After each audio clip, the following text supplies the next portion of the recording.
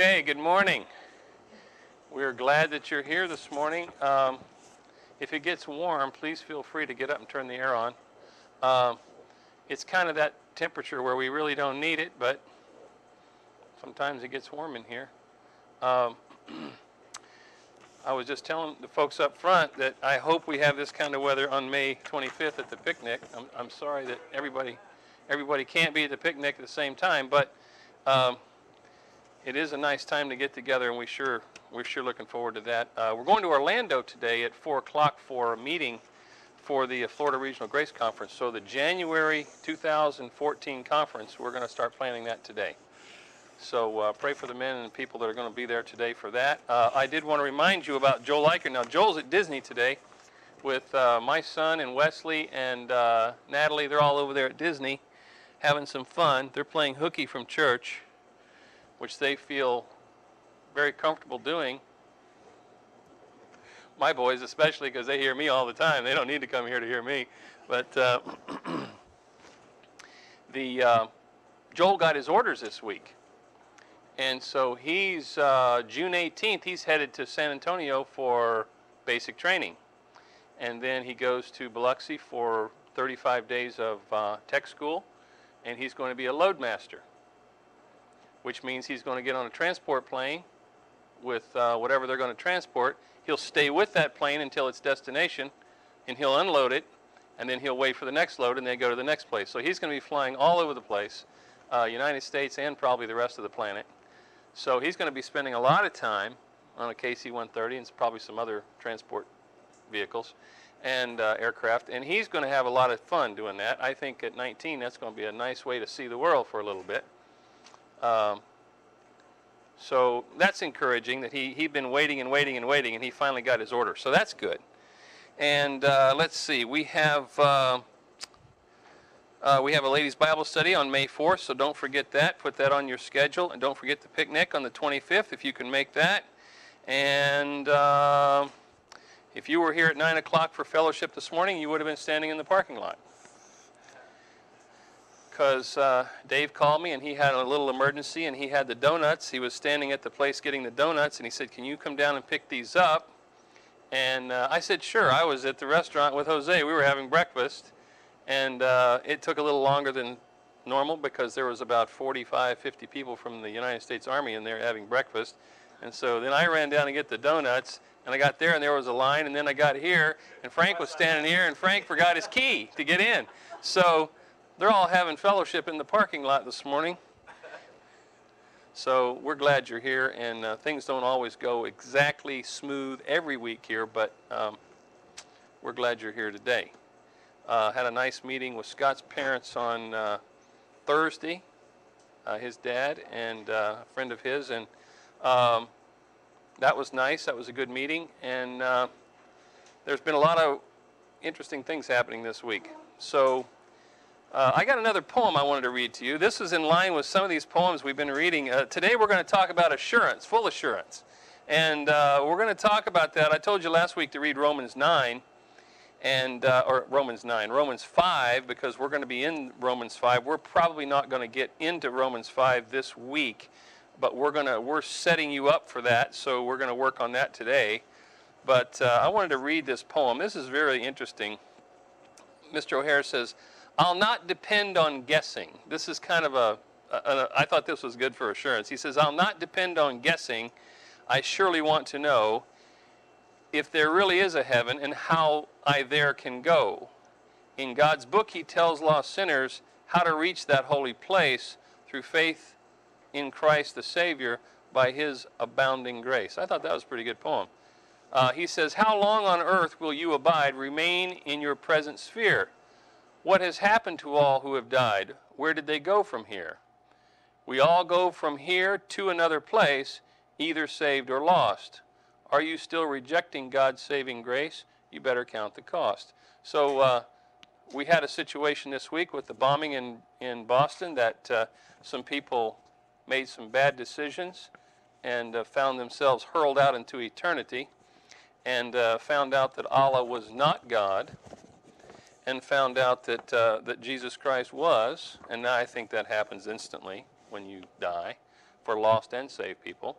And this young man they finally got him, the little brother, found him in a boat bleeding to death, and he wasn't in much shape to fight back, I don't guess. So he's going to get a chance. Now, whether they're going to execute him or not, I do not know. That's up to the government. But I do know this, between now and then, he's going to have a chance to get saved, okay? Something that his other brother did not seem to get. So it pays to be ready, doesn't it? That little boy who ran across he was running to meet his dad as he crossed the finish line, got killed. Those two other little girls got killed. And our heart goes out to those folks. You know, you don't realize that when Paul says evil men shall wax worse and worse, you say, how could it get worse and worse? But it is. It's getting worse and worse. And, you know, as we say, stress is accumulative in your life. It piles up on you. Sin is also accumulative. So when you get 7 billion people on the planet, you're going to have more sin than you have if you got 1 billion people on the planet, right? Plus, you're closer together. And the doctrines of devils are working. That mystery of iniquity that Paul talks about in 2 Thessalonians chapter 2, he says that is already working. So God has a plan that's mysterious in nature, the plan we call the revelation of the mystery, but Satan also has now countered that plan with the mystery of iniquity. His plan of iniquity is already going. It's been going. And it has some restrictions on it. There are some things he can and cannot do. But I'm going to tell you that one of the things he is definitely doing is he is subverting the world religiously, and it's real obvious when you start looking around you. It's pretty amazing that there are just every year it seems like it's getting worse and worse, and not only in the crime and all the other things, but it's even our government and the people that are in leadership in this country, not only the religious leaders but the government, they're having trouble with basic moral issues. What marriage is, you know, what murder is, because they say we don't want to kill anybody by execution or whatever, but then they kill 4,100, 4,200 children a day in this country in the womb. And all those little children are children that, yes, we know that if they were born and grew up, they wouldn't all be saved. So they have opportunity now that they didn't have before. If they'd have been born, they might not have been able to make it where they are now. There's 100,000 of them worldwide every 24 hours this is happening to. Now that's not from wars or pestilence or famine or anything. That's from people paying to have this service done. 100,000 a day, and that's a conservative estimate. And I believe that figure, it's pretty close, because there's a lot of information like that is flowing to central locations. And the Catholics have really been keeping track of that. And I tell you what, that's one of the ministries they have that I can appreciate. You know, 100,000 kids a day times 10 days is 1 million. So when you think about 1 million, okay, 300,000 in just 3 days.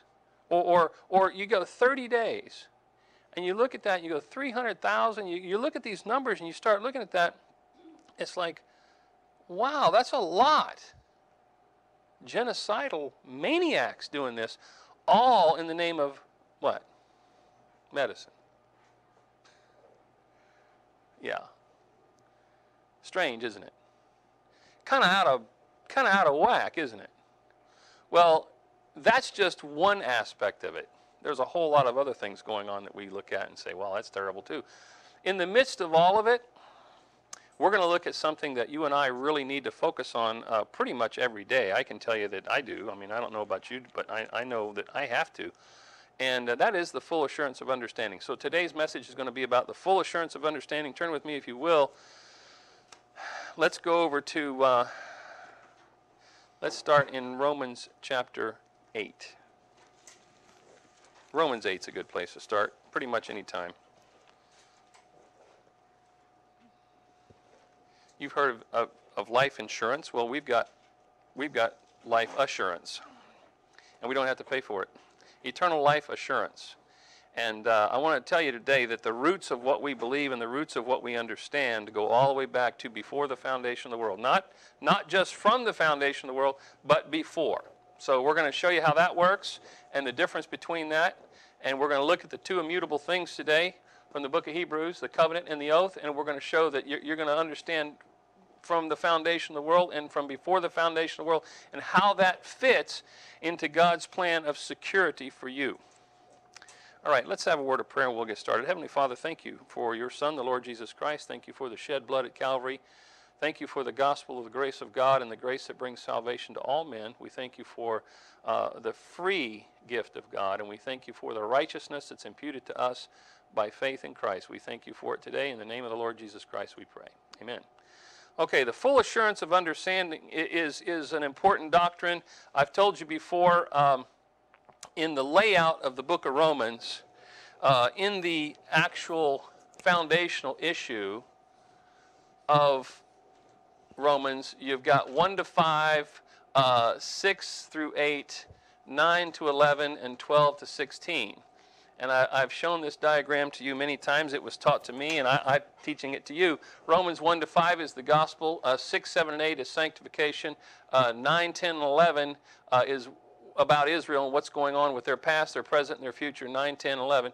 And then 12 through 16 is life in Christ in the local church. The grace life lived out, and how to live among the lost, how to live among the saved in the church, how to live with your government, Romans 13, how to live with those that are opposing you.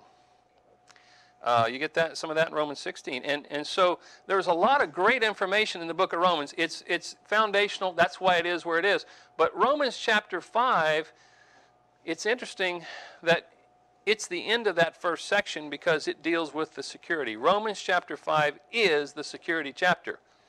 And I want to tell you that we need to understand why this is in chapter 5.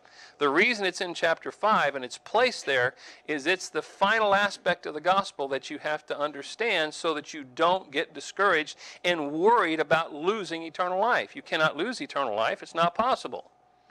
So when you get to this point, you're hearing Romans 1, he talks about God giving up the Gentiles. Chapter 2, he gives up the religious Jew. Chapter 3, he's condemned the entire world. Chapter 3, the last half, you get the gospel of grace. Chapter 3, 21 to 31. And then in chapter 4, he's going to go into an entire chapter about how this has always been by grace through faith without works. He's going to demonstrate those two great examples of Abraham and David are going to be demonstrated to show that a man living before the law and a man living under the law were both justified by faith, and that it's always been this way. His case among the heathen is not that this is some new way to get to God. This is the same way everybody's always had to get to God, but there were some differences back here under the law in that they had a religious system whereby they had to function, and they had to function under it. And they lived during a time back there where they were all their lifetime, they were subject to the fear of death, and it was through that bondage of being under the law that they were constantly being afraid of dying. Now, it wasn't so much about dying and going to hell, it was just dying, period. Okay? So under the law, what was the issue? Living and dying. That was the issue. Now, hell was an issue back there, don't get me wrong. It was a major issue, but the real issue under the law was to stay alive, was to not do something that God would punish you for that would result in death. Let me give you an example. Go over to Ephesians chapter. The law principle is very clear. Ephesians chapter 6. The first commandment of the 10 commandments that has a promise attached to it. And Paul says this because it's important that children obey their parents. Jason mentioned this concept this morning about what happens to children when they don't obey their parents and how hard that is. Look at children. He says, "Children, obey your parents in the Lord, for this is right. Honor thy father and mother." He's going to quote there he's quoting the Decalogue right there. "Honor thy father and mother, which is the first commandment with promise." And here's the promise, verse 3, "that it may be well with thee, and thou mayest live long on the earth." Now, if you kept the law there, and you honored your mother and father, does that give you automatically a guarantee of living till you're 100 years old or whatever? It does not. what it's teaching you is that if you're smart and you do listen to what God says and you obey the Word of God and you listen to what He says and obey your parents and honor your parents and learn from them and have a good relationship with them instead of them being the enemy, then what can happen is you can learn from them the things that you're going to need to get through life, and you'll live. That it may be well with thee. It's not a guarantee of long life, but you have to understand the Jew has a mindset. The Jew's mindset was that the kingdom was life. That was eternal life. So when they were looking forward to a kingdom, they were looking for something that they would walk into, and as Christ says, enter into life. That's why there's only one gate to get in, and if you try to get in another way, you're a thief and a robber. You can't get in another way. So you don't preach it that way. You preach that you enter freely into it, and you go into it, and that kingdom program is something that they look for, in which they will transition from being a normal living person into a person who has eternal life. Their goal in Judaism is not to go to heaven, it's for heaven to come to earth. That's why it's called the kingdom of heaven. When Abraham looks for the city whose founder and maker is God, he's looking for that kingdom. That's what he's looking for. He's looking for it because he believes in it. So, this full assurance of understanding is really centered around the idea that Paul needs to stabilize the new believer. So once you get saved in chapter 3 of Romans, you get to understand the works issue is now settled. There is no works. There are no works for you. As a matter of fact, it has to do with you ceasing all possible attempts at working. That's what it's all about. And it's not about you trying to do something to gain God's favor. It's for you to do something that really doesn't require any work at all. And that's just simple faith, believing what God says. And this is why Paul quotes Genesis 15, verse 6. And he says that Abraham believed God, and it was counted unto him for righteousness. Now, this is really an important passage in chapter 4. We'll come back to that in just a little bit. But I want to say that God, before you learn about assurance of eternal life, God also gives assurance to all men about eternal death. Look over at Acts chapter 17. And we won't belabor this point because we've been studying up to this point, and we've already looked at this. Last week we were talking about in Adam all die, and then we went, or week before, and then we went through, last week we went through the idea that there's no hope in the grave. There isn't. There is no hope in the grave whatsoever. We're not looking to go to the grave. We're looking to go to the Lord and meet the Lord. So look at what he says in Acts 17. We'll just read this passage quickly. And in verse 30, Paul says, "In the times of this ignorance God winked at, but commandeth all men everywhere," what? "But now commandeth all men everywhere to repent." Now that's one of the famous 13 but-nows of the Apostle Paul. Go through and study all 13 of them, and you'll find out that they're worthy of all acceptation, and they're something that you should be studying, and they're worthy of the acceptation of all. So if you look at these 13 but nows, you're going to see that every time you see that phrase, you're seeing that this is the way it's been, okay? But now it's like this right here. Now we got something different. Paul says, "I've got it. Now you're going to get it." And he's going to be the one to give it to you. He's the apostle of the Gentiles. He magnifies his office. He gives us the message from the Lord Jesus Christ.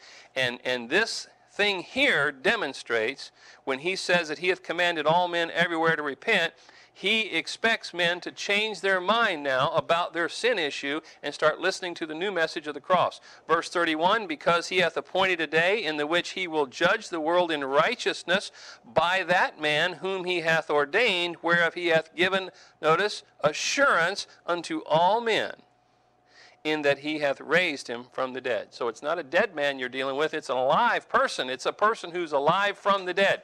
Last week in Revelation 1:18, we saw that Jesus Christ, as you see him there talking to John, he's got you see the pictorial view of him as you see in Daniel chapter 7 and Daniel chapter 9 back there. You see him standing there with the keys of death and hell on his belt. He's overcome it all. He is now raised from the dead.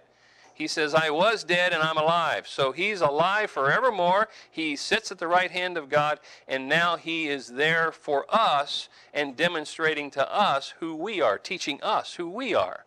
Now, this is quite strange to a lot of people. They don't quite seem to understand how this all fits into the program of God with Israel in Matthew, Mark, Luke, and John in the book of Acts and so forth. I've told you before, there are 3 transition books in your Bible: Matthew, Acts, and Hebrews. And if you want to understand how this segue takes place, you need to read Matthew, understand how it goes from Old Testament Judaism to New Testament Kingdom Saint Christianity, and it eventually becomes Christianity with them. But really, it's really focused here when we start talking about Christianity. See, the believing Jews were called Christians, but they were first called Christians where? At Antioch. Well, if they were first called Christians at Antioch, then you find out that there's something going on, because that's where Paul had gone down, and that's where he starts studying. The church at Antioch is really where it starts. I joke a little bit about that and say that Paul started the church in Antioch with the persecution that arose about Stephen. He's the one that chased all the kingdom saints down there to begin with. But there's some interesting things going on down there. It's fascinating when you see it because, for instance, the Jerusalem saints, they're called the poor saints at Jerusalem, you find out. You learn later that they're poor. And after they gave all their money up and divested themselves on the day of Pentecost, they're starting this new life, and here they have all things in common, and this whole year of extension begins to go, and then the whole thing changes on them. And Saul gets saved, and the kingdom program takes a twist. We were studying today with Jason over there in Acts 26, and boy, what a biopic on Saul. If you go to Acts 26 and you read about how much he did, okay, go over to Acts 26 and just look at this. This is fantastic. He was talking about that this morning, talking about his conversion, which you read about 3 different places there in the book of Acts. Well, Acts chapter 26, just in a few verses, let me read. I just jotted these down while we were listening to him talk, and notice what he says. I'm going to read these phrases and look at the passage there in 26, and look at verse 8. Verse 9. Look at verse 9, 10, 11, go on down. Now look at how many things are stated. I'm just going to read these to you. Now I'm just going to read the statements so you get the idea. Many things contrary to the name of Jesus Christ. That's one of the first things he says. Received authority. He didn't reject the authority to go do it. He received it. He went and asked for it. He says, I shut up in prison. I gave my voice against them. I punished them oft. Compelled them to blaspheme. Exceedingly mad against them. I persecuted them. I went to Damascus. He chased them. Now, when you just write those little phrases down in just those few verses there, you get the idea that there is a change going on in the kingdom church, and the kingdom church is not really going the way it's supposed to go. I mean, it's going up here, and all of a sudden, one of the 7 that they had chosen to take care of the duty of the apostles, because they didn't want to be taking care of the warehouse and handing out all the goods every day, so they chose these 7 men. Stephen was one of them. All of a sudden, they martyr Stephen. But it's not just an untimely martyr. It's not just a murder. It's way more than that. It's that there's a new man on the scene who is now not going to take any more of this. He's going to stomp it out.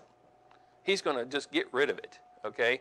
He's going to get rid of this little cult, and he is taking it upon himself as part of the leadership of Judaism to go out there and do this thing for God and get rid of this pack of wolves and get them out of Jerusalem, and he chases all of them out of Jerusalem. Well, as you see all that unfold, you realize now that he goes from being the scorned and the enemy of Jesus Christ. I mean, when Jesus meets him, he says, Saul, Saul, why persecutest thou me? How would you like to have Jesus Christ say that to you the first time you ever met him? He goes from not knowing him to knowing him real quick. And when he says, what wilt thou have me to do, Lord? somebody tried to tell me that he was going to do something good right there to get saved. I said, oh, come on. I mean, he's calling him Lord already. Okay, he's bowing down. He's got his ears down and his head between his legs. His eye or his tail between his legs. He's down. He's hunkered down. He's on the ground. We saw this morning that he didn't eat, he didn't drink for 3 days, and he doesn't have any eyesight. Why would you? What's so important in your life that you wouldn't eat or drink for 3 days? If you're in a trance having a discussion with the Creator of heaven and earth that you've been persecuting, and killed probably upwards of 20,000 of his converts, wouldn't you not worry about those things? You're lucky if you could live through it. Saul was a mean guy. He was the perfect candidate for the Antichrist at that time. Not only was he the rebellious person that he was, but he was leading the rebellion. He was leading the charge. When the Indians come, you'll see this in the movies, the guy with the big headdress. You see the guys with the 2 little feathers and the braves, you know. But then they got the guy with all the eagle feathers hanging down here. What is he? He's the chief, isn't he? Now, he's not saying he's the worst. No, the chief he's the guy who's done the most. He's not the worst guy in the group. He's the best guy in the group. He's out there in the front leading them. But what he's saying is, when he says he's the chief of sinners, he's leading the rebellion against the Lord Jesus Christ, which Christ stops, by the way, in its tracks. Now, he's given assurance unto all men that they're accountable to God and they have a responsibility to God. Romans chapter 1 makes that clear also. Now, Israel also, turn over to Acts chapter 2. Israel has a responsibility. And Peter brings forth the indictment that brings out this responsibility and really indicts them for the murder of Jesus Christ. Look at Acts chapter 2. Verse 22. He says, Ye men of Israel, hear these words, Jesus of Nazareth, a man approved of God among you by miracles and wonders and signs, which God did by him in the midst of you, as ye yourselves also know. Luke begins this book by talking about the many infallible proofs of the Lord Jesus Christ. This was not hocus pocus going on. This was not a magician trying to do these things. This was not like Jannes and Jambres down in Egypt. This is the real thing. These are the credentials of God on earth. He's here. And he says, Him being delivered by the determinate counsel and foreknowledge of God, ye have taken, by wicked hands have crucified and slain. The indictment stands. They had a guy on one of the TV shows one time, and he was really upset about. Everybody's talking about you can't say the Jews crucified Christ. You can't say that. And the guy that was talking to him pulled that verse out and read it right there. He says, "Yeah, but we don't believe that. We don't believe the New Testament is part of God's Word." This rabbi didn't. So. I mean, just because you don't believe it doesn't mean it's not true, right? That's what Paul says in Romans 3. What if some do not believe? He says, yea, let God be true and every man a liar. Don't worry about it. God's going to be vindicated in his day. They'll all hear it as his word eventually, and they'll all believe it's his word. Look over at chapter 2, verse 32. This Jesus hath God raised up, whereof we are all witnesses, verse 32, Acts 2:32. Therefore, being by the right hand of God exalted, and having received of the Father the promise of the Holy Ghost, he hath shed forth this, the Holy Ghost, which ye now see and hear. For David is not ascended into the heavens, but he saith himself, the Lord said unto my Lord, sit thou at my right hand, until I make thy foes thy footstool. Up till now, the phrase has always been, until thou make thine enemies thy footstool. But now it's called, the word foes is used. Why is that? Because they've gone from being a passive enemy to an active enemy. During the ministry of Christ, they begin to go from being actively against, passively against him by speaking against him over here. They did try to take him several times, which they could not do. But over here, they crucify him, they get him and they crucify him, and now it's clear by inspiration that Israel is now no longer just a passive enemy. I'm talking about the leadership of Israel. That they are now foes. So the enemy is not static. It's not somebody who's just there. They're across the border. You know, you can see the enemy. But when they come across the border at you and they're ready to get you, then they're chasing you, then they're foes. That's an active enemy. And he says, therefore, let all the house of Israel know what? Assuredly that God hath made that same Jesus whom ye have crucified, both Lord and Christ. Wow. Now, he indicts the nation. And so you understand now that God has given assurance to all men that there is a God and that Jesus Christ is that God who is going to judge the quick and the dead. You now know also that Israel is guilty for the crucifixion. They have been charged and indicted with it. And now look over at 1 Thessalonians chapter 1.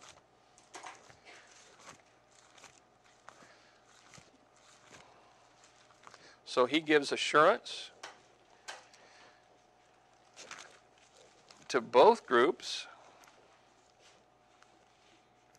But now he gives us some assurance that's quite a bit different. To us, he does not talk this way. To us, he talks in a different way. To us, he talks as though we're members of his family. He talks to us as though we're part of his own inner sanctum, his own family, his own sons. 1 Thessalonians chapter 1, and look at verse 3. We'll start in verse 2, sorry. 1 Thessalonians 2, and look at verse 2, or 1 verse 2, excuse me. He says, we give thanks to God always for you all, making mention of you in our prayers, remembering without ceasing, notice he says, your work of faith, your labor of love, and patience of hope in our Lord Jesus Christ in the sight of God and our Father, knowing, brethren, beloved, your election of God. He says, for our gospel came not unto you in word only, but also in power and in the Holy Ghost and in what? Much assurance. Part of that gospel message is, part of it is you getting saved, but a big part of it, an entire chapter. He devotes chapter 5, the entire chapter, to this issue. He only gives you 10 verses of the gospel in Romans 3. From 21 to 31, but when you get to chapter 5, he's going to give you an entire chapter. Why is that? Because after you get saved, you're going to get attacked. And you need stability, you need armor, you need protection, you need those things. Now, he's not going to put a hedge of protection around you like Satan said, he had done around Job. He's not going to do that. You can go out and get killed just like anybody else. Those people on the Boston Marathon last week, they came face to face with what was going to be a fun day, and then turned out being a day of horror for many, many people. Well, it only takes one or two guys, or a few, that have been so radically inducted and so radically perverted and twisted in their minds about these doctrines of devils and this idea that they're going to fix this whole thing by killing people. How cold is it that a young man walk up with a backpack, set the backpack down in the doorway, look at the man in the eyes, and walk right around the building and watch it blow up? And they try to wake the guy up in the hospital, and he asks for a paper and says, hey, I saw his face, and he identified that boy. The bomb didn't do its job completely, did it? Guy lost his legs, but he didn't lose his life. Death is just that close. We don't live in a world where we're protected by God. Look over at Romans chapter 8. Now, Israel did have, under the law, some protection like that when they were behaving, okay? Read the sin of Achan and you'll see that they didn't get it all the time. Romans chapter 8. Well, when Israel messed up, it was bad, because when one part of that country, when one part of that nation messed up, God would actually take the punishment and put it on the whole nation. He treated them as a unit, as a family. You hear that man's uncle saying, he's brought reproach upon our family, he's done all this stuff. He was really mad at his nephews. And it was like, he also went so far as to say that he's brought reproach and shame upon the entire Chechnya ethnicity. Well, I'm sorry to say those boys did it, but that's been going on for a while over there, you know. A lot of Al-Qaeda in Chechnya. They've been training there for a long time. And the Russians have fought them twice already. The Russian government has. And they can't deal with them either. Somebody's going to deal with them.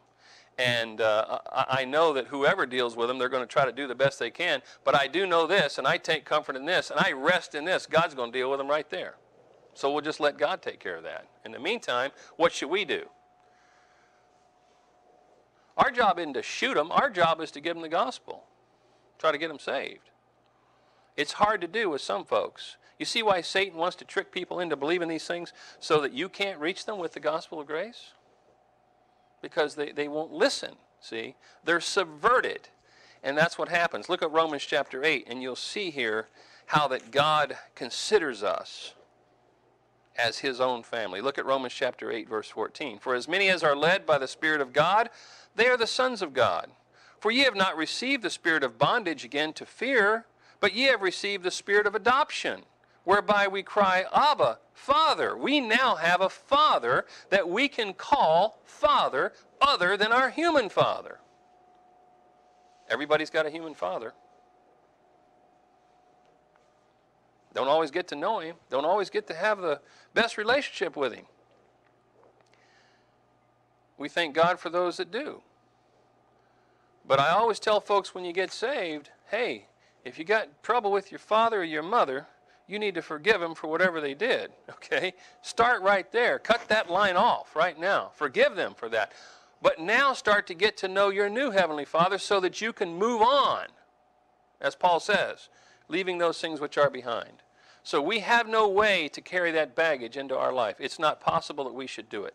Colossians chapter 2 and 3 will teach you about how important it is for you to foster these relationships in life, and you can't hold grudges, even against terrorists. Now, you don't have to hang out with them. I don't recommend it. Okay? But I will say this. If I had opportunity to give the guy the gospel in the jail, I would. Wouldn't you? What else would you say to him when you met him? What else could you say to him? You know who Murph the Surf is? You ever heard of him? Read that book back there by Oscar Woodall, Search for Security. And you'll find out who Murph the Surf was, a criminal guy. And when Oscar was writing that, we were having a discussion about his meetings with the two ladies that were involved with Charles Manson murders.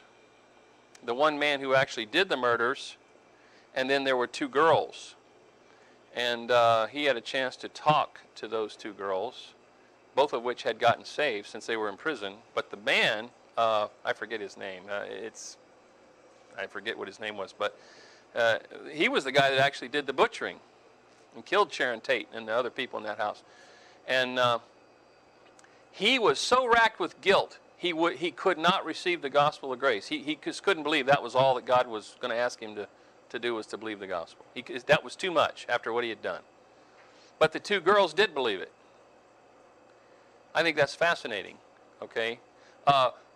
You know, even people who do heinous things, terrible, really bad things, can be brought low and come to that point in their life where they have no assurance of where they're going to go. And yet, I will tell you that there probably is, in every man, some degree, probably greater in some than others, depending on their backgrounds, there is some degree of assurance that they're going to hell, and they understand that pretty well. I believe some people have more of that than others because they have people have a tendency to block it out of their minds. They do it with drugs, alcohol, they do it with all kinds of things. But they're really trying to, in their life of escapism, they're trying to run away from the responsibility they have and the conscience. They just can't get away from it. And some are easier to deal with than others because their consciences are bothering them more than others.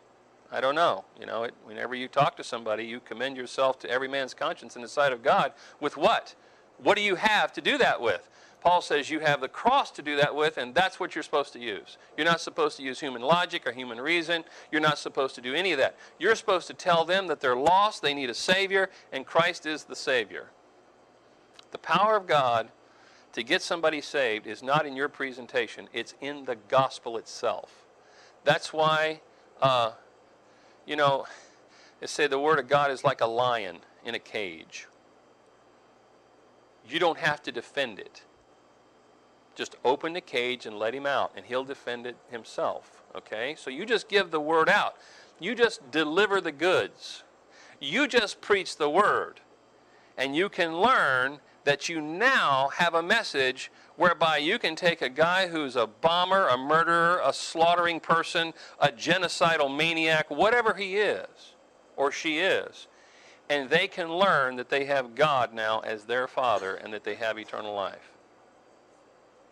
You know, Saul of Tarsus was such a man. He was really the poster child for bad boy, okay? Look at verse 16 in Romans 8. He says, the Spirit itself beareth witness with our spirit that we are the children of God. You go over to Galatians 3 and you'll see that we're all the children of God by faith in Christ Jesus. But how do we get that everyday assurance? How do we get that Holy Spirit bearing witness with our spirit that we are the children of God? How do we get that? I used to read that verse and I said, the Spirit itself beareth witness with our spirit that we are the children of God. When does He do that? When you open your book and study that book. Because you're now reading the words of the Lord Jesus Christ. You're reading the inspired words given to us from God so that you can now begin to learn. You know, we have something very valuable. What do we have? Look over at 1 Corinthians chapter 2.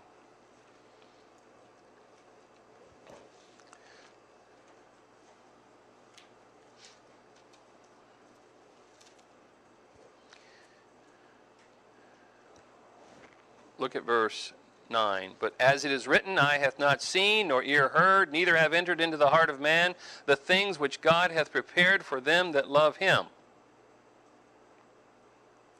The average man, the lost man, the unregenerate man, the unsaved man has no clue what God has in store for him. He cannot know it. He has no assurance of it. He has no hope. Paul says that they are without hope.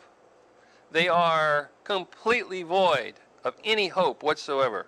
Outside of Christ there is no hope, because in Adam all die. He says, look at verse 11, but God hath revealed them unto us by His Spirit. That's what the Holy Spirit does inside of you. He teaches you these things. For the Spirit searcheth all things, yea, the deep things of God. For what man knoweth the things of a man, save the spirit of man which is in him?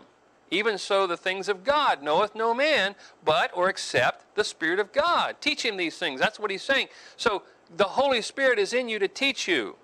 Verse 12, but we have not received, now we have received not the spirit of the world, but the Spirit which is of God, that we might know the things that are freely given to us of God. Now, if you go down to verse 14, Paul's going to show you that there's a contrast here. But the natural man receiveth not the things of the Spirit of God, for their foolishness unto him. Neither can he know them, because they are, what? Spiritually discerned.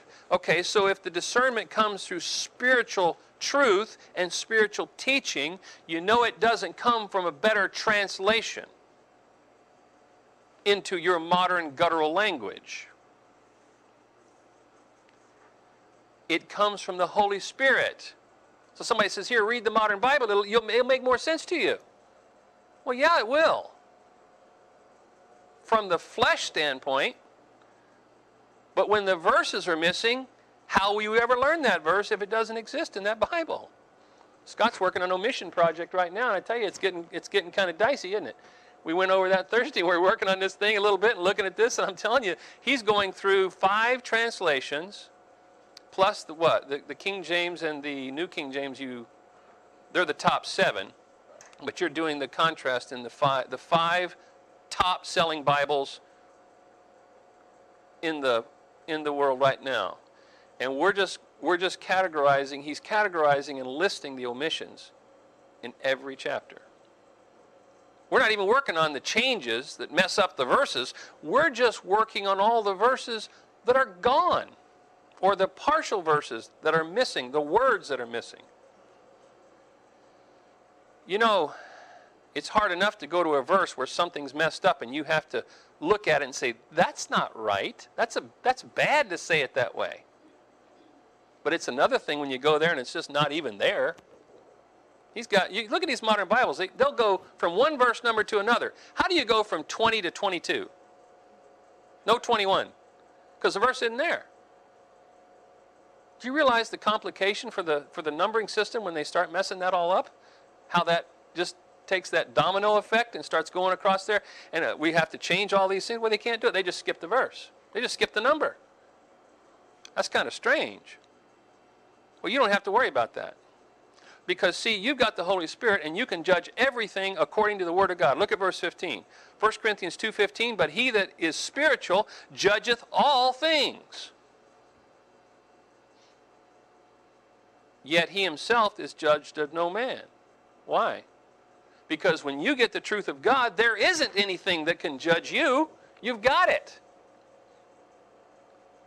It's like having all the kings on the board when you're playing checkers, man. If you're the guy with all the kings and nobody else has got any kings, your opponent has no kings, who's going to win that game?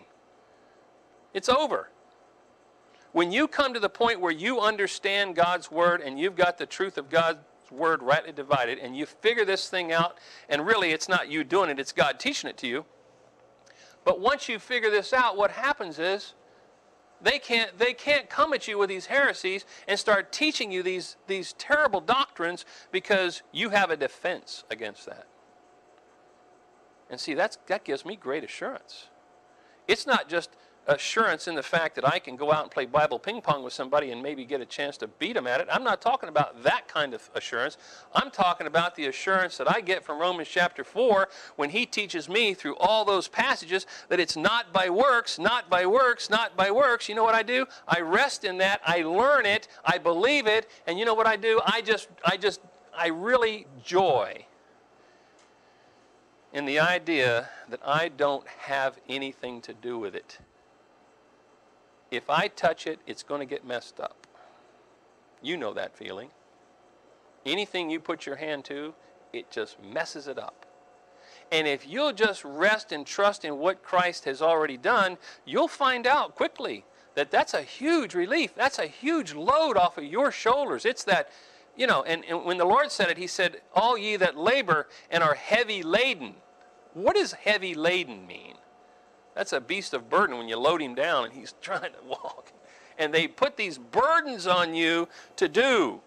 That's the Sanhedrin would, these Pharisees and Sadducees would put out their doctrinal teaching would give you these burdens to carry, to do. They give you a list of to do. Do this, this, this, this, and this, and you can get eternal life. Sound familiar? This is your to-do list, your honey-do list. You're going to get to heaven by doing these things. And you do all these things, and you'll get in. Well, the Lord Jesus Christ says, you who are laboring under that, come unto me.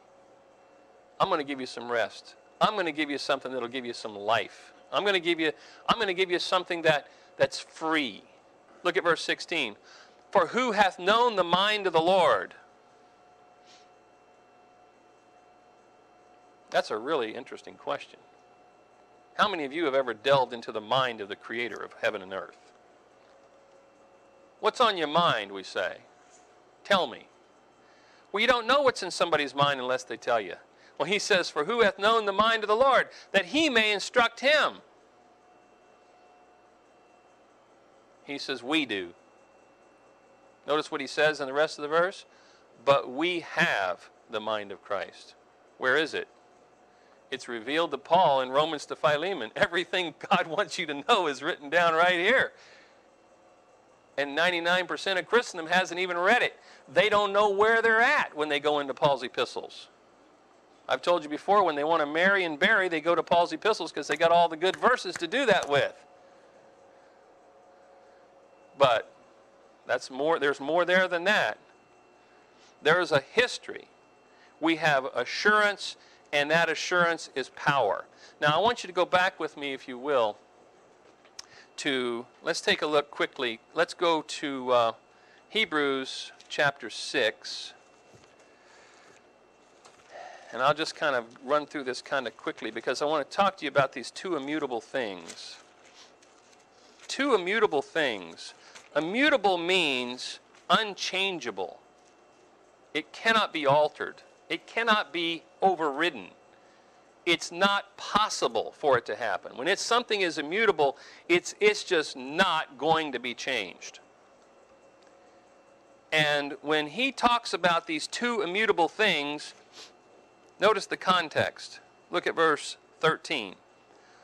6:13. For when God made promise to Abraham, because he could swear by no greater, he sware by himself. This is why you are not to take the name of God in vain and swear by his name, because you'll break your promise. He doesn't want you to do that. But God doesn't break his promises, and he can swear by no greater than himself, so he swears by himself, saying, surely blessing I will bless thee, and multiplying I will multiply thee. And so after he had patiently endured, he obtained the promise. Abraham, he says, for men verily swear by the greater, and an oath for confirmation is to them an end of all strife. Let's shake on it. Let's settle this thing. Let's swear an oath on it. And it settles it. Well, God's telling you that this oath he made right here, it settled it. You know when that happened? Fascinating. That happened in Genesis 22. Go back to Genesis chapter 22, and you'll see what was going on there.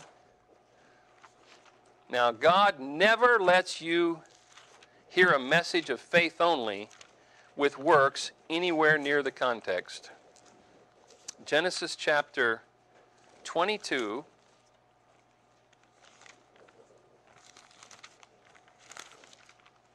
and something exciting is going on here.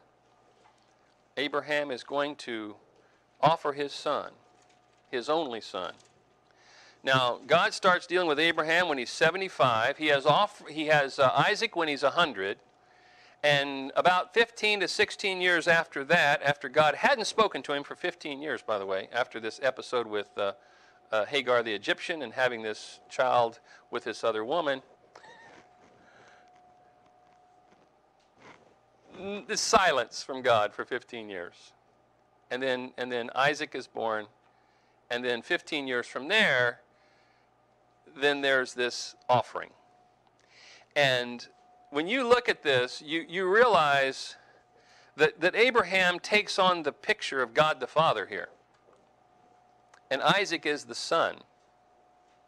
And here you see that there's going to be a willingness to do this. Look at verse 5. 22:5. And Abraham said unto his young men, abide ye here with the ass, and I and the lad will go yonder and worship, and come again to you. Now he's going to take the lad up on the hill, up on the mountain. And this mountain, by the way, is, if you look in Jerusalem right now, just Google the Dome of the Rock. And look at the Muslim mosque that sits on this top of this mountain. And if you go in the Dome of the Rock and you walk inside there, there's a big railing. And the very, very top of that mountain is where Abraham offered Isaac, right there. As a matter of fact, you see the evidence of the original Temple of Solomon, and there's a square hewn out in the rock where the Holy of Holies was, and they set the Ark of the Covenant right there. That square is still there. You can see it in the photograph. Fascinating. The top of that mountain had a temple on it, Herod's temple, when Christ died, and that had a big, huge opening that was covered by, it would be like this thing right here would be the Holy of Holies, and it's standing up high enough where people could see the curtain, and this would be represented by the curtain, which was about that thick. It looked just like this thing we have here, kind of, only it was about that thick. It was woven. And that curtain was completely rent in two when the crucifixion took place. And it exposed the Holy of Holies. And everybody could see it. They could see Mount Moriah from Calvary, from Golgotha. And that was to expose the fact God's not in there. He's out here. And it was on that spot that these two are at, right here. Same place. And Abraham took the wood of the burnt offering and laid it upon Isaac his son, and he took the fire in his hand and a knife, and they went both of them together. Isaac's carrying the wood of his own burnt sacrifice. And he says, and Isaac spake unto Abraham his father, and said, My father. And he said, Here am I, my son. And he said, Behold the fire and the wood, but where is the lamb for a burnt offering? And he says, and Abraham said, My son, God will provide himself a lamb for a burnt offering. So they went both of them together. No fighting, no strife, no arguing, no trying to run back down the hill because he figures out what's happening. He just passively goes up there to go do what he's going to do. He's going with his father because he trusts his father. And when he gets up there, verse 9, and they came to the place which God had told him of, and Abraham built an altar there, and laid the wood in order, and bound Isaac his son, and laid him on the altar upon the wood. And Abraham stretched forth his hand, and took the knife to slay his son. And the angel of the Lord called unto him out of heaven, and said, Abraham, Abraham. And he said, Here am I. And he said, Lay not thine hand upon the lad, neither do thou anything unto him, for now I know that thou fearest God. Seest thou hast not withheld thy son, thine only son, from me. When I first started reading this passage, I said, wow, why didn't God know that was going to happen? Well, he did. But with God, He doesn't circumvent the will of man. He allows it to freely take its course. And here he goes and he allows this to be demonstrated for a reason. Why? Because God is looking to have Abraham's spiritual life, this life of assurance that he's had for so long with God, come to its highest point and the highest pinnacle. And that pinnacle is for him to offer his own son and to do exactly by faith what he asked him to do. And you know why Abraham did this? Turn back to Hebrews chapter 11. There's a little clue back here. Abraham believed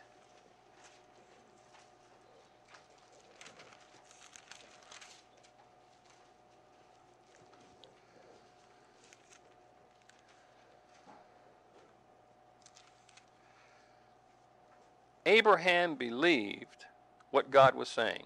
God had made a covenant with Abraham in Genesis chapter 12, and 40 years later he swears by himself with an oath to confirm that, and he confirms it with Isaac, he confirms it with Jacob, and he confirms it with those three men who we call the fathers, that what God has promised he is going to bring to pass.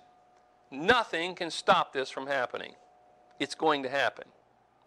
Abraham believes that so much. He believes it so fully and so completely. Turn over to Hebrews 11. And let's look at these two passages together. Go back to Hebrews 6 and let's read the rest of that, and then we'll go to Hebrews 11. This promise of immutability in verse 17, of his counsel confirmed it by an oath, that by two immutable things, and those two immutable things that cannot be changed is the covenant that was made and the oath that confirmed it, he says, in which it was impossible for God to lie, we might have a strong consolation who have fled for refuge to lay hold upon the hope set before us. You know, Abraham believed something. Look over at Hebrews chapter 11. There was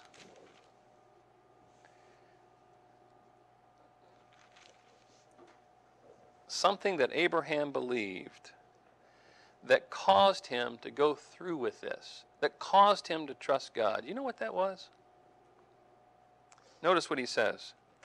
He says in verse 17, by faith Abraham, when he was tried, offered up Isaac, and and he that had received the promises offered up his only begotten Son, of whom it was said that in Isaac shall thy seed be called, accounting that God was able to raise him up even from the dead, from whence also he received him in a figure. When he received Isaac, he received him understanding who he was as the picture of the Lord Jesus Christ. He understood who Isaac was. He understood the purpose of God in Isaac. He knew that in Isaac shall the seed be called. It wasn't going to be in Ishmael. He had already cast him out. He knows now that it's going to be in Isaac. And in Isaac is where we're going to see the beginning of the race, of the Jewish race, come about. Goes through Isaac, then to Jacob, then to the 12 sons, and then to the nation, and we see it grow. It is through that process, with that forming of that nation, that who comes along? Who comes out of the tribe of Judah? The Lord Jesus Christ. You see, the seed came. And he came through that family, and that's why that family was formed. But when Abraham went up to do what he did it believing that God was going to raise him from the dead. He did it believing that so much that he was willing to kill the boy, because he says, hey, I know he's the one, so what's the problem? How do you do that? I couldn't have done that. You couldn't have done that. But we didn't have the kind of relationship with God that Abraham had either. But I'm going to tell you, the thing that came about of this is really interesting. That Abraham, once he did that, he says that Abraham became the friend of God. And that's more than just an acquaintance. Can I tell you that you get more than that the minute you trust Christ? Look back at Titus. We got to stop. You know, this whole process that we've been talking about with forming the nation of Israel and doing, this is all part of a kingdom program. And when was the kingdom promised? Well, it was promised from the foundation of the world. You don't really know all the aspects of the kingdom until it starts to be played out. Mostly after King David comes into play, you begin to see that promise of that royal family and that royal line. That's where the kingdom aspect of it is. But I want to tell you that before the foundation of the world, God had something else planned. And it's through this process, this working out of this prophetic process, that we see the details and the mechanics of how all these things had to be in place for that cross to occur and that kingdom to get set up and that family, that nation of Israel to be formulated so they could be saved and go to reach the Gentiles in the kingdom. All that is part of Israel's program. It's all part of the prophetic program. But there's a secret policy and a secret plan in place now that is in place because God kept it a secret. And the reason that he did that, he had to do it because if Satan had figured it out, he would not have participated in this. 1 Corinthians chapter 2 teaches you that. Now, from the foundation of the world, turn to Titus 1. And before the foundation of the world are not the same thing. Look at Titus chapter 1. Paul, a servant of God and an apostle of Jesus Christ, according to the faith of God's elect, and the acknowledging of the truth which is after godliness, in hope of eternal life, which God, that cannot lie, promised before the world began. You see, remember over there in Hebrews 6 we just read that by those two immutable things, it proves that it's impossible for God to lie. He cannot lie. And there he says he cannot lie. Over there it says it's impossible for him to lie. Over here it says he cannot lie. I like cannot and impossible when it comes to my assurance. I cannot be lost. It's impossible for me to be lost. Okay? If I apply those two words to me, I really do believe that with assurance comes the power I need to operate and function in the dispensation of grace against the world system we face. You're not going to face a bunch of people that don't know anything at all. You're going to face people that don't know anything at all but have been taught something else that's wicked and very, very hard to deal with. Whether it be Catholicism, whether it be Buddhism, Shintoism, Hinduism, or Islam. Or all the other various forms of Protestantism that are all trying to preach that you get to heaven by works. There is no difference between all these things. They're all the same. They'll all go to the same place, and they all deserve to go to the same place. What we have today is the message that's been given to us with great responsibility, and Paul himself says, woe unto me if I preach not the gospel. I can't, he says, the dispensation of the gospel has been committed unto me. Woe unto me if I preach it not. God's not going to kill him for not preaching it, but the responsibility is that he has to preach that. And so do we. But you can't do it without assurance. You can't do it without knowing for sure where you're going to spend eternity. Because in order to overcome the fear and overcome those things that people, threaten you with, you have to be able to say, well, okay, if that's what it's going to take, that's what it's going to take. A friend of mine just left again for India. He's over there right now again. When he was in the Philippines, he used to go out to these particular islands that they were supposed to be at. They were kind of off limits because there were cannibals on these islands. And they had people that they knew that had gotten saved in the ministry there that had come from those islands, and they were wanting to go back and reach their families. And he got in the boat with them and went out there, and they were on these islands with these cannibals. And in the Philippines, they still exist. There's still cannibalism out there. And even more than that, there's communist insurgents in the mountains, and there's Islamics out there that are radicalized. There's all these things in the Philippines. And when he went down there, when he moved there, his youngest son was born there actually. He was there, he was in Singapore for a long time. And then he went to the Philippines for a while and operated as his home base there. There was a lot of dangerous activity going on. We don't think about that here in the United States. We come to church, everything's fine. We don't go back and forth at home, we go to work. Everything's fine, no problem. You don't stick your neck out much, But when you start going to some place like that and you begin to stick your neck out and you begin to teach and preach the Word of God rightly divided, and you say, well, most of them are going to say, yeah, that's great. And some of them are going to say, that's not so great. And some of them are going to say, hey, come outside. Sometimes things don't go exactly the way we want them to. Sometimes we get ourselves into situations that are our own bad decisions. We shouldn't have probably done that to begin with, Just remember, we're not from the foundation of the world. We're not part of that kingdom program. We've been chosen in the body of Christ as members of the body of Christ because God had ordained it before the foundation of the world.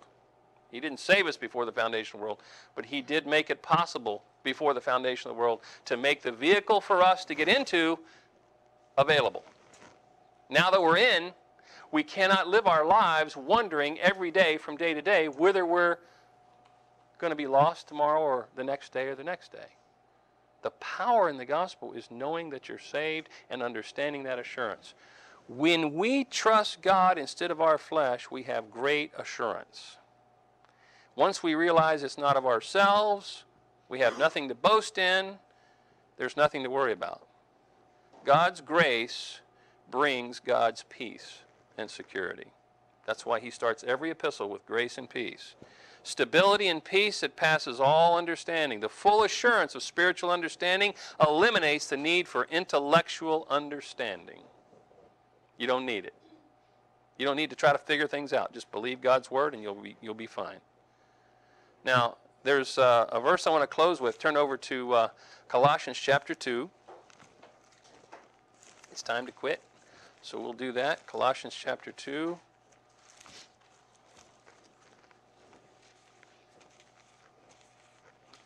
Colossians chapter 2. Look at verse 1. He says, "For I would that ye knew what great conflict I have for you, and for them at Laodicea, and for as many as have not seen my face in the flesh." Notice what he says, "that their hearts might be comforted, being knit together in love, and unto all riches of the full assurance of understanding, to the acknowledgement of the mystery of God, and of the Father, and of Christ, in whom are hid all the treasures of wisdom and knowledge." Are you fully persuaded? I hope so. Do you have much assurance I hope so. I hope you understand that what you have in Christ is absolutely, totally permanent. And we want you to think about it the same way Abraham thought about it, that if God were to kill you, or if God were to allow you to be killed today, he wouldn't kill you. But if you were allowed to be killed for some reason or another, somebody decided they were going to take your life, what's going to happen? You're going to go straight to be with the Lord? To be out of this body? Be present with the Lord? Absent? Present? You're there. And you will get a resurrection body. It's guaranteed. This is assurance. And it's the kind of assurance that gives you the power to carry on. Let's have a word of prayer. Heavenly Father, thank you for your word, and we thank you for the security we have in your Son. We thank you for the fact that being justified by faith, now we can have peace with you and understand the things that we're to be doing. That we can take away the fear and we can take away the things in our lives by understanding the mission and understanding what we're to be doing, and that our personal safety is important, and that of our families, it's important, but it is not the thing that's not the thing that we focus on or worry about all through life. It's more important that we give the message out. And we all know that death's going to come to all of us at one time or another anyway, and we would rather stay here and work and do the work of the ministry, but we're not going to fear death, and we're not going to allow that, because we understand what death is to us now. It's just a transition. We thank you for it. In the name of the Lord Jesus Christ we pray. Amen.